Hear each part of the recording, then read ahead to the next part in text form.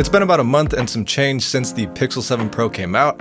I spent the majority of that time using this phone, and today I want to break down why I think this is the first formidable flagship phone attempt from Google. It's a matured smartphone with heavy emphasis on the smart that builds incrementally off last year's 6 Pro. And while refinement upgrades are generally not too exciting, the fact we're finally getting these small updates with pixels means, in my opinion, they've caught up to the iPhones and Galaxies of the world. They've actually brought some compelling competition and actually something very interesting to the table this year. So to pull back the curtain a little bit, when I first shared my coverage of the Pixel 7 and 7 Pro when they were announced at that Google launch event a little while ago, I was disappointed, as you might have been able to tell from the video. But while the lack of huge new features might have temporarily disheartened me, actually buying the phone and using it sounds corny, but it cheered me back up again. This was my first time using Android 13 on an 120Hz screen, and let me say, Material U is really fun to use at this responsiveness and on this big of a screen. I'd used Android 13 on my Pixel 4a extensively and been a fan of the playful new animations and design elements, but on the 7 Pro it's just a new level of fluid, fast, and fun. Underneath the surface level look and feel though, there's Android with its pros and cons. I could try to condense all the differences between Android and iOS here, or just assume what I think is true, which is that people these days generally know which OS is best for them.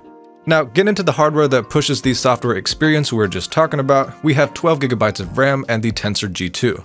To address the elephant in the room, the Tensor G2 is not the fastest chip out right now.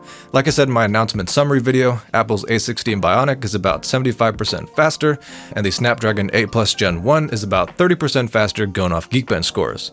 But the question is, how much does that really matter these days? If the AI side of the Tensor G2 enables things like night sight being twice as fast, or enabling best-in-class voice typing through Google Assistant, all while keeping the phone feeling fast during everyday use, do we still care about raw speed? Unfortunately, I do, obviously to less of an extent than half a decade ago, but I do hope we get raw power plus machine learning capabilities in a later version of Tensor. But for the time being, the Pixel 7 Pro is a fast-feeling and AI smartphone, but not the most powerful. Now let's talk about the new camera bar, because this edge-to-edge visor look has become the Pixel identity and expected to stay that way for at least a few generations going into the future. Now this year it's metal with 2 cutouts on the 7 Pro model. The lonely round cutout is the telephoto camera, and the pill cutout is where the main and ultra-wide cameras sit together in harmony.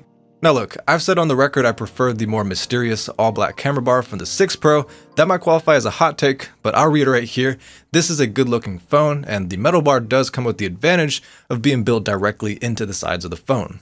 The back of the phone beneath the visor is glossy glass with slightly curved edges, and it's ultimately up to you how you feel about the shiny materials used on the back versus matte, or the rounded design language as opposed to squared off sides and edges. Not that you care, but in a perfect world I'd keep the rounded design, but swap the glossy materials for matte. Curving slightly around the edges of the front, there's a 6.7-inch 120Hz OLED screen that gets as bright as 1500 nits. It also gets to as high resolution as Quad HD+, but that's disabled by default in favor of 1080p+, so I definitely switched that within the first few days of use.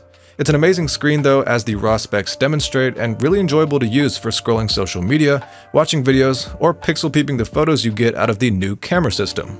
So on the Pixel 7 Pro, there's a new 5x telephoto camera that's 48 megapixels, a wider but still roughly 0.5x ultra-wide lens that's 12 megapixels, and a main 50 megapixel main camera carried over from the previous generation. There's also a 10.8 megapixel front camera that doesn't have autofocus. I really like this set of lenses, with a special appreciation for that 5x zoom on the telephoto. I feel like it's the perfect level of magnification to where it's not too much to feel gimmicky, but also enough to actually feel like it's worth including on the back of the phone. Also, the 7 Pro pulls more data than ever for photos at in-between zooms, so for example, a photo at 3x would grab data from both the 5x telephoto and 1x main. But let me not get too far into the weeds with the specifics of this camera system, and just flat out say, I think this is the best camera system on any flagship phone for taking quick snaps. The specs with the lenses are top-notch, the post-processing is great, and night sight. Night sight has always been really impressive at delivering bright and contrasty night shots. I will say more impressive with worse camera hardware like on my 4a, but of course it's done here with a top-notch camera system and machine learning through Tensor G2. For more serious photography, unfortunately the Pixel's 12.5 megapixel RAWs can't keep up with less compressed RAWs like the 48 megapixel ProRAW files on the iPhone 14 Pro. Similarly, the Pixel 7 Pro definitely doesn't have the best video out of any mainstream flagship. Across all resolutions and frame rates, it looks good, but small things like unpredictable exposure adjustments, significant noise in low light, and autofocus that's a half step behind the iPhone prevent this from being the king of smartphone video. I'm going to insert a brief section here talking about the smarts of the Pixel 7 Pro, really what Google's doing with that Tensor G2 and machine learning to bring Pixel exclusive features. I'm going to list a few in order of how much I use them, but keep in mind overall that's not a ton, and really assistant voice typing is the only feature I use regularly. Let's give it credit again though for the best speed and accuracy of any phone's voice typing feature. But following that, there's call screen, direct my call, voice message transcription, magic eraser, and photo unblur. These are more of those Pixel-only features. I know I didn't flesh out exactly what all these do, but I don't think any one of these is big enough to sway a purchase decision, so I'll drop a breakdown of all these features in the description below. Now let's get into getting into the phone, i.e. what this phone offers in the fingerprint and face unlock categories.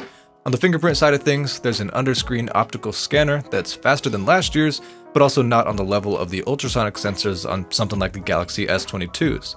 And for the face side of things, there's a new face unlock that utilizes the front camera and the front camera only.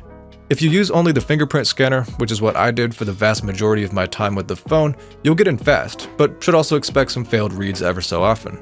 And if you add face unlock, you can get in even faster because generally you won't have to deal with failed reads. I'm gonna say something I probably shouldn't as a tech reviewer. I got in faster to that $140 budget phone I reviewed last summer because of having that side-mounted fingerprint reader I could unlock on its way up to my face.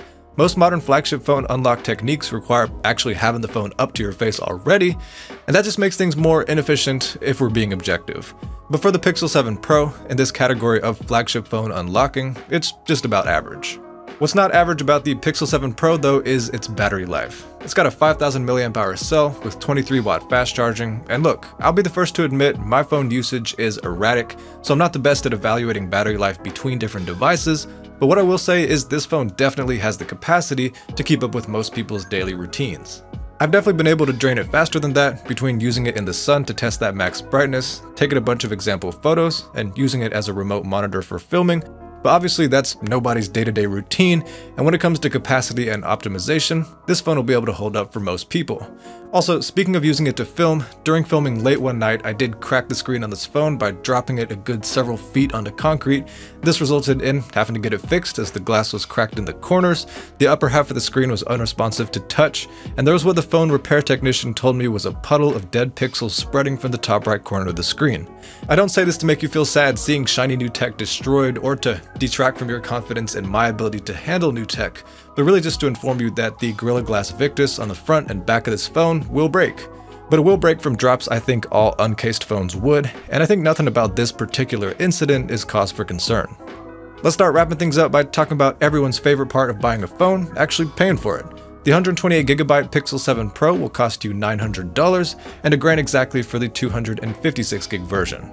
Now, I will say for me, taking the path of least resistance to get this phone about a week after it came out did result in getting $200 back in the form of a Target gift card. I know Best Buy did a similar deal around the time this phone came out, but I don't say this to expect y'all to take advantage of something that happened several weeks in the past, but really just so we understand that going back as far as right after this phone came out, there were options to make this purchase more cost effective. So that's the story of the Pixel 7 Pro, my favorite phone I've used in a while and the first flagship from Google without significant drawbacks. It took the best of the 6 Pro, improved what needed to be improved, and thus brought us a solid, formidable option for a smart smartphone in 2022. Thanks for watching, lend me a subscribe if you feel like doing so, and I'll see you in the next video.